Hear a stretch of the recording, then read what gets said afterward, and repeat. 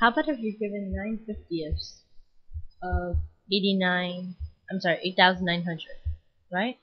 Now, in order to solve this expression, go ahead and convert the of into mathematical terms, right? So it's 9/50ths times 8,900, and we can just represent that whole number 8,900 as a whole number, so just divide it by 1. Go ahead and multiply your numerator times your numerator,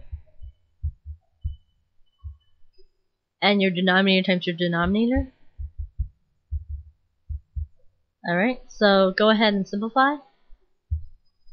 What goes into your numerator and your denominator, or what are common factors?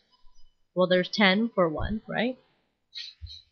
That'll give you what? Let's see.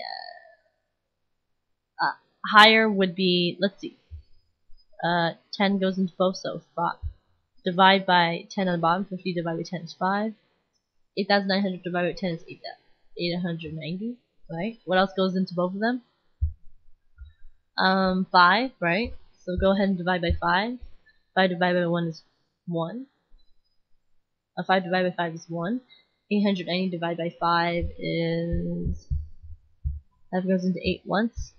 8 minus 5 is 3. Carry down to 9. 5 and 39 is going to be 7. 7 times 5 is 35.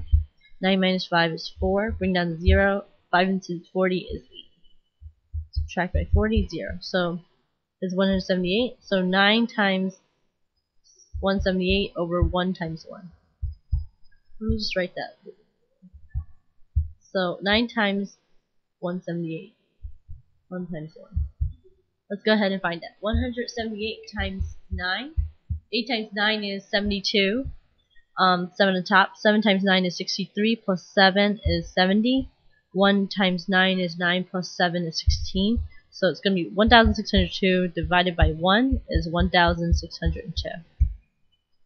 That will be your final product.